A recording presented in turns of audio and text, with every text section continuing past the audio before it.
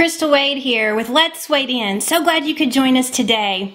We've been talking about the costly gifts that have been given for your special generation. And this next costly gift is another freedom. And this freedom, when you first hear it, you may not feel too excited, but stay with me and you'll understand why it's a costly gift. This costly gift is the freedom in education. Now, you may be saying to yourself, school is not my favorite thing. I don't want to go, whatever you may be saying. Some of you may like school. Some don't. And that's understandable. But education is actually best received in our childhood, our tween years and our teen years, so that we can be prepared to enter adulthood, more prepared to do the missions that the Father has given us to do as we are His sons and daughters on this earth. We have to be able to read, we have to be able to write, we have to be able to do math. And so education is very important. Now, the reason why this is such a costly gift, let me scroll back through time here and take you back to colonial days in America. And in colonial days, there would be a one-room little red schoolhouse, and in the schoolhouse there would be a teacher with all of the grades in one room. And that would work pretty well, but what was difficult was the school books. There might be 1, 2, or 3 school books for all of the grades. And that's very difficult because, as you know, somebody that's in kindergarten is going to need to learn different things than somebody who's in junior high or high school.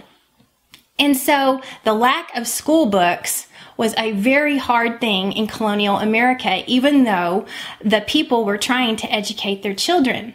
And so there was a young man that came on the scene, and he had grown up on a farm here in America, and he loved to learn, and he personally had known what it was like to want to know more with his skill of reading and to not be able to get books. And so that had made an impression on him, and he grew up and he went to college, and his father actually sold the farm to pay for him to go to college. And so he really wanted to take what was given to him from his parents and build it bigger. And he did. He became a teacher in one of these one-room schoolhouses, and as he was there with all of his students, kindergarten through high school, he realized we have to have more books here. And so he began work on the blue-backed speller. And in this blue-backed speller, it's a tongue twister, he put interesting facts about the world, and he would put capitals of different nations and different facts about them so that the children, teens and tweens, could learn about things outside of their farm life and outside of their one-room schoolhouse and their nation. And so he was expanding them, and as he began working on that, another idea came to his mind, and that was there was no dictionary. Now, if you've ever heard your mom say when you don't know how a word is spelled, hey, go look it up in the dictionary, you might have been a little bit not too happy about that. But think about, what if there was no dictionary? What if there was no dictionary? How could you check the spelling? How could you find out about words? How could you communicate better? Well, it was more difficult. And so this young man, as he was teaching and then going into his adult years, said, let's take this and build it bigger. Let's form a dictionary. And do you know what he did?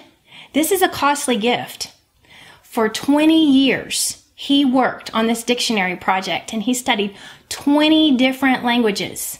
20 years, 20 languages, and then he formed the Webster's Dictionary. So you have already heard of him. His name is Noah Webster, and he has given us a very costly gift, which is variety and knowledge in our education. And that's not the only costly gift that has been given in education. For many years, children, teens, and tweens worked with their families on the farms, and you just had to work together in order to get the job done, to get the harvest in, to get the food prepared for the winter. It just took all hands on deck. Everybody had to work. And so that was life. And people pretty much accepted it. And then came the Industrial Revolution, and people were moving into the cities to get jobs. And in these cities, guess what? The families still needed help. And so children were getting jobs in factories, very young children. And in the factories, the conditions were bad, the pay was low, and it was a difficult time for children whose best time, children, tweens, and teens, in those years of growing up to be able to learn how to read, write, do arithmetic, learn about science, learn about those things in those years in order to prepare for adulthood. And if those years, they don't get the education in those years, their adulthood is going to be hampered. It's going to be hindered. Trouble comes in adulthood when the education years are not used for education years. And that is what happened to these children, tweens, and teens that were working very hard to help their families in these factories. And so there were some people, the reformers actually, and they were like, this is not right. These children, tweens, and teens need to be in getting education in these years and not working so hard in these factories and basically losing their future because they had not had the education during those years. And so from 1902 to the late 1930s, so 30 years, these reformers worked to change the laws so that children, tweens, and teens could get an education in those years and not be working in the factories and other in child labor situations. And so the freedom of education, the freedom for education has actually come with a very high and costly price. And it has been given freely for your generation. And the reason is yours is a very special generation. Okay, so there are more costly gifts that you have been given. Stay tuned. Remember, go with God and go for the gold.